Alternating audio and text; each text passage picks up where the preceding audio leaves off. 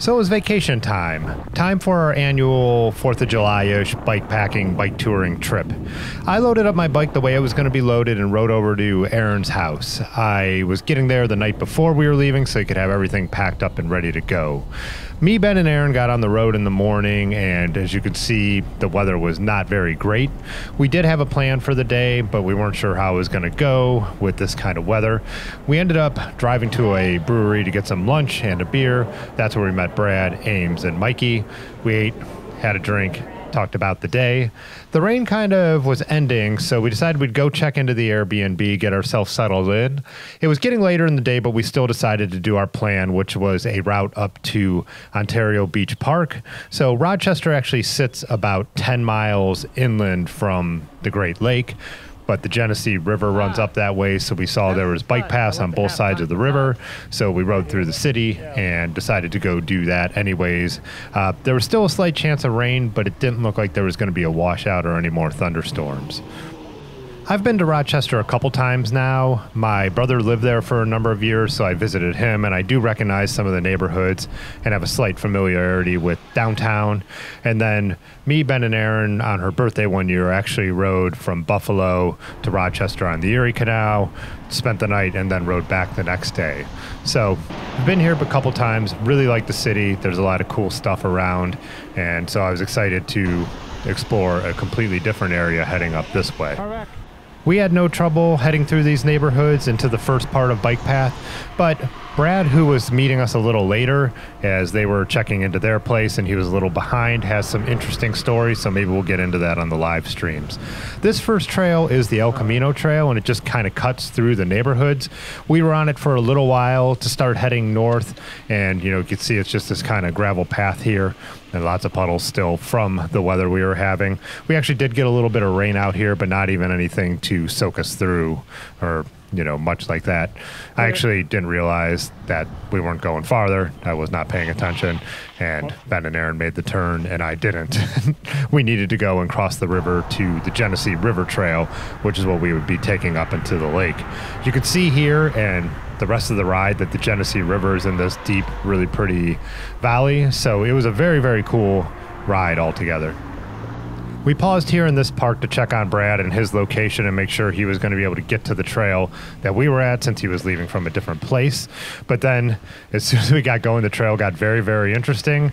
I mean, this is more gravel bike riding than I would say bike path riding. It's not even just your typical, crushed stone trail. It's there's hills. We were getting some speed on this stuff. You can see it does become paved in certain spots, but again, really getting some good speed and curves and stuff. So not just a pan flat rail trail by any means, and also these really cool bridges as you get out of Rochester.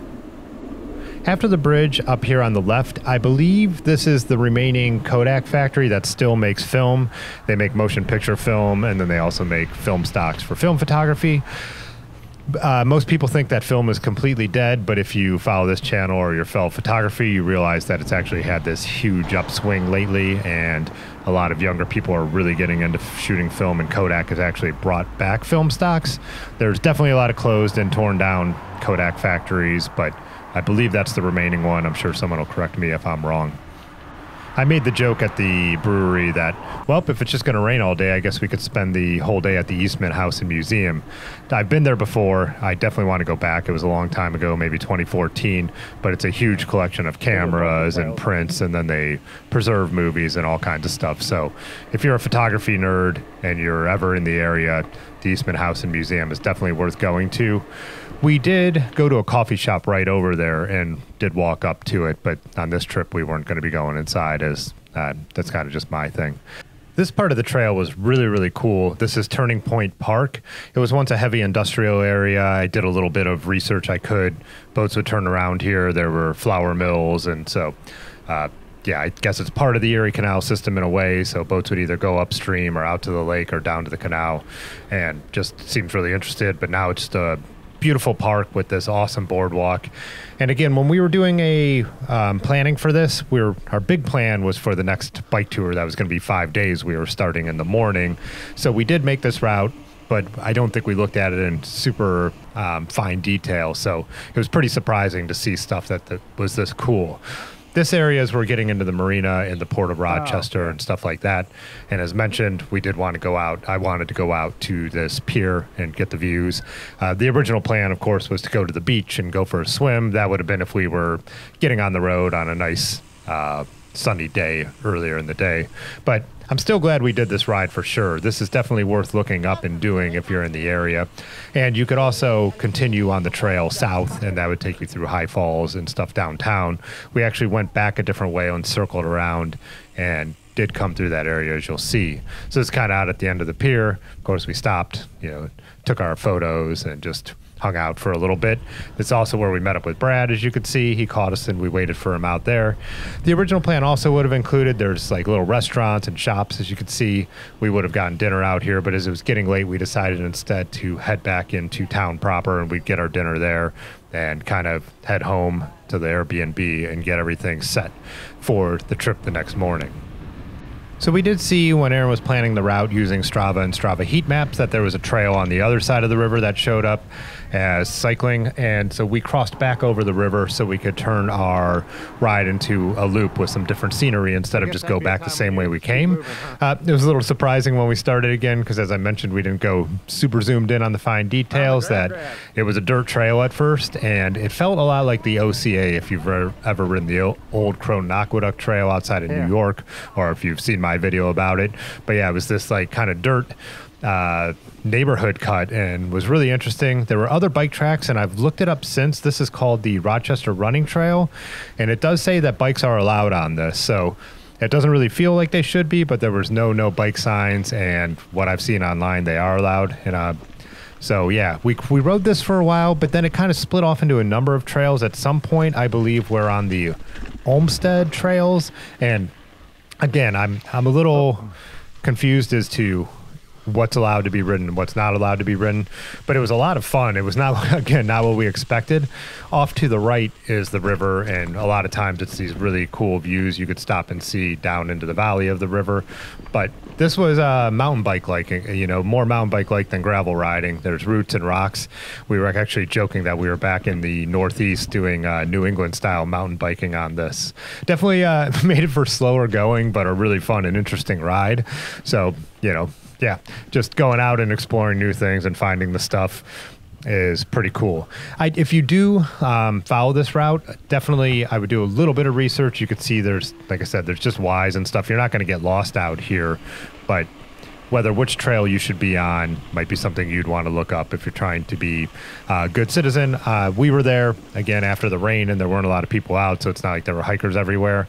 I don't know how it would be on a typical, beautiful weekend day if you would be kind of feeling like you shouldn't be there. But I do think that as we got close to the zoo, there did become a part where we weren't supposed to ride anymore, and that's what it felt like. So we did jump out onto the road at that point, which was fine.